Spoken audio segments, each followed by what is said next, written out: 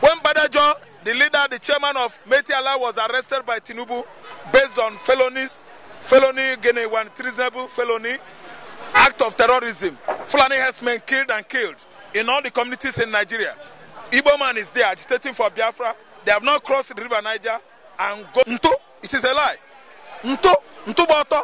Iwuanyanwu went to meet Nnamdikanu with Igbo stakeholders. I mean, top who is who in Igbo land. They formed this task force to meet the office with the office of the presidency on how to profile processes to getting Nnamdikanu out of DSS cage. He was not the only person that had one-on-one rapport with Nnamdikanu. Many Igbo billionaires, elites, stakeholders did. Why is he saying that? He is talking rubbish that Nnamdikanu is not in support of IPOB. Who is in Iwuanyanwu? Emmanuel Iwuanyanwu. Oga, listen to me again. I explain it anytime.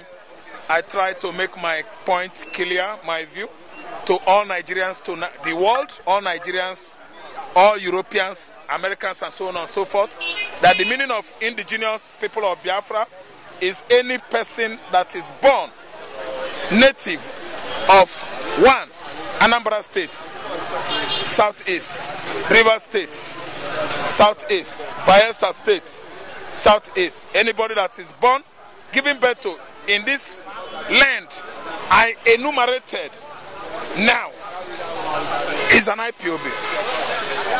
Indigenous people of Biafra. Indigenous persons of Biafra.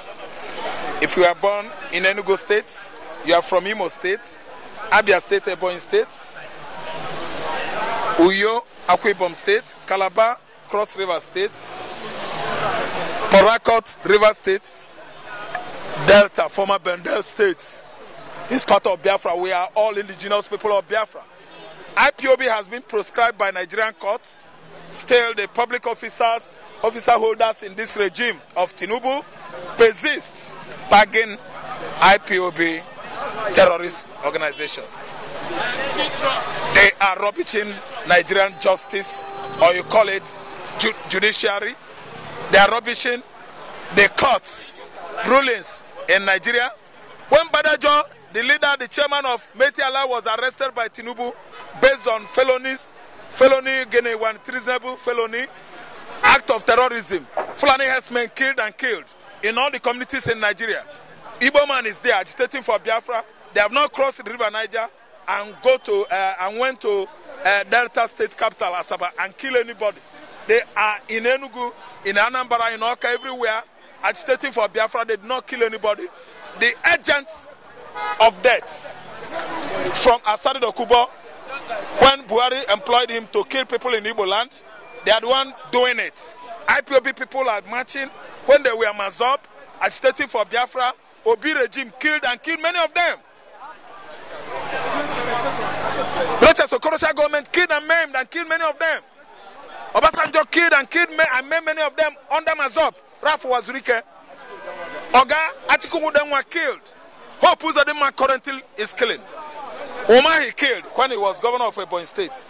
Oga Omahi Zukwenike. Hope Uzodinma Zukwenike. Buhari Zukwenike Bono. Malami Zukwenike. You people have been killing these people, tagging them IPOB. Who are you? Charles Soludo. Are you not from indigenous person of that land? Hope Uzodinma is an indigenous person of that land, which connotes that all of us are IPOB, indigenous people of Biafra, indigenous people of Igbo land. Oga, Obi is an IPOB. If not, Amulianenu Nko, Obi Obosu, Nabru Anuenu, Obo Yanuana. Obi, Hope Uzodinma, Omahe, Habosu, Abo Yanuenu, Habo Yanuane. Why are we crucifying grammar? It is a grammatical error of the highest order to tell me that anybody that is an Igbo man bearing a Mekuchenna is not an IPOB. You are insulting the land called Igbos. The Igbo land is subjected under to attack, verbal attack, insult by all these political bigots, Fulani political bigots that comes down to Igbo land, divide us, and they are ruling us. I can never be part of that. Listen and listen good. Iwuanyanwu, what he said about Nnamdikanu is a lie. Nnamdi would not have said that. Iwuanyanwu is telling us lies. But he said it's a good news for Kanu to have denounced Biafra. No. If he denounced Ipob. Who tells you? Who is telling you that one that Kanu is denying his brothers? Kanu can never deny his brothers. Kanu is denying Hope Uzodimma. Kanu is denying Hope Uzodimma. Kanu is denying Mba, Governor Mba of Enugu State. Kanu is denouncing all the activities, all the criminalities, bloody ones perpetrated by Dave Umahi when he was governor of Ebonyi State. Nnamdi Kanu is denying him. Nnamdi Kanu is not denying me. I'm his brother. Anybody that is born in Igbo land, indigenous, indigene, go and pieces the meaning of indigene. You are AS Homeby, Advanced Learners Dictionary. If that is not enough, Google lexicon on what? Google. Write indigenous, indigene. It will teach you the meaning of indigenous. Before you put people, it will teach you persons, people, persons, human being, born in Igbo land. Okay, it is English. I don't know why English language is denying some people mental what? Entrance. It should enter your brain well to know the meaning of indigenous, indigenization, indigene. Okay, Emmanuel Iwuanyanwu abiakwa n'ọzọ. How Lucia the whole project in Igbo? How Lucia project have? Half Tiana Baha. Some of the projects in Abia Anambra State, after they will block it, he will do what? Where they go Tiana Abia. He was an Agbaza in Abu Kain and the Fulani Bulofu, Biafra na Ndinina Wulna, Aga Biafra, Echezofa. Oga, blood is thicker than water. The people that were killed illegally from 1966 to 1970, the blood of the innocent, pregnant women, the blood of the innocent, Pachoko projected children by the war through the policy thrown out to go on by Awolowo. Listen and listen good. Those children that died during the war, their blood, their souls, their spirits are crying. And you know what? Nemesis, retribution, Lord of Karma. God is taking vengeance for these children, for these men, for this fallen hero. That's why there is no peace in the southeastern Nigeria until Nigeria come up and do what? They must compensate those people that were wounded wrongly. They must compensate the families of those that lost their loved one. When Nigerians are protesting against it at home by the Biafrans, I think you have seen the outcome of that protest. You don't protest when I'm nursing pain over the death of my brother, my mother, my father. I must do what? Remember my dead ones. Willy-nilly, whether I like it or not. Remembrance Day is coming next year, 31st May. Whether you like it or not. No, see, people are trying to cultivate a lot of things because it is becoming very clear that the supreme leader himself, the Mazi Ikuku himself, the one and only, the man among men, talking about Nnamdi Kanu, the Mazi himself, can never do that. Ohaneze, I know, led by Iwuanyanwu, though his tenure is coming to an end, by the end of his tenure, somebody from Ikwere, River State, will emerge the next Ohaneze leader.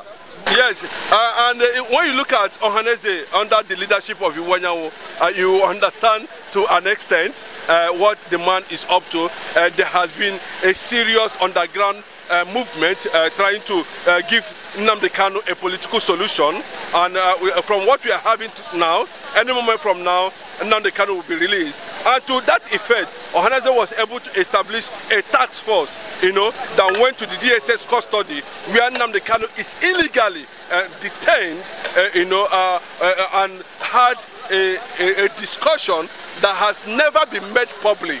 You know, so anybody that is coming that with that kind of propaganda, it's unfortunate that those kind of stories or news making round as rumor cannot be tolerated and can be seen as quite unnecessary.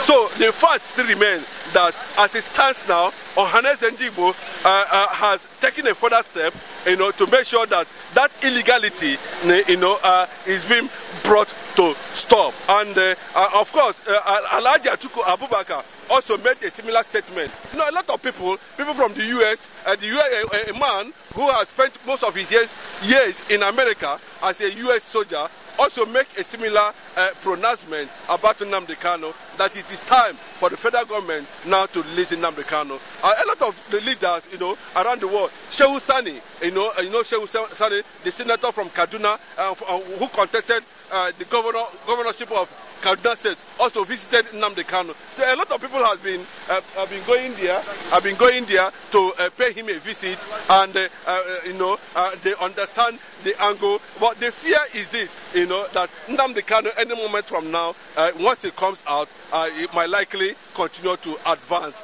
the agenda and restoration of the Republic of Biafra, and of course, the first black Jewish state in Africa. Thank you. But in your heart of heart, do you think that if Nnamdi Kanu released, do you think that finally there will be peace in the southeast? No, you see, the presence, you know, they said that through one man salvation came, and through one man sin came. You know, Nnamdi Kanu has been seen as a symbol, you know, of nationality of Biafra. Nnamdi Kanu is seen as a symbol of justice. Nnamdi is seen as a symbol of hope. Nnamdi Kanu is seen as a symbol of increase, advancement. Nnamdi Kanu is seen as fulfillment. Nnamdi Kanu is seen as the hope, you know, of the Jewish black nation that's about to emerge from Africa. Nnamdi Kanu is seen as a symbol of freedom. Nnamdi Kanu is seen in so many perspectives, not only in the entire Biafra, even in the southwest and in the north. You know, you can see that everybody is trying to encourage that spirit of Biafra that is everywhere now. Everybody wants to become Biafran, you know, because, you know, they have tested it, you know, they have seen the goodness aspect of it, and they feel that, you know, that if finally that nation emerges, in fact, it will be the dream of the whole of African Jewish black people all over the world. And that's why when you talk about Nnamdi Kanu, there's a kind of joy, you know, that he brings, his presence brings. And that's why once he's been released, like he said, there will be total tranquility and peace. Total tranquility and peace in the entire Biafra land.